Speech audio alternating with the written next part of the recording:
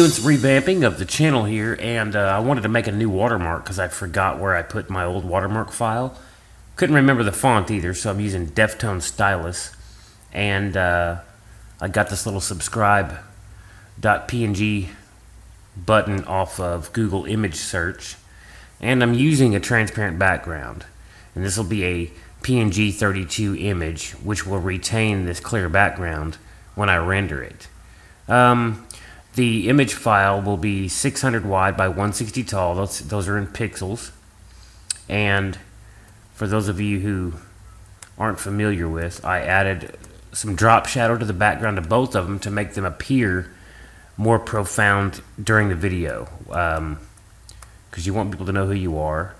So the way that you do that is, depending on what program you're using, I just select all by just swiping over the screen with a left click and then select shadow, drop shadow.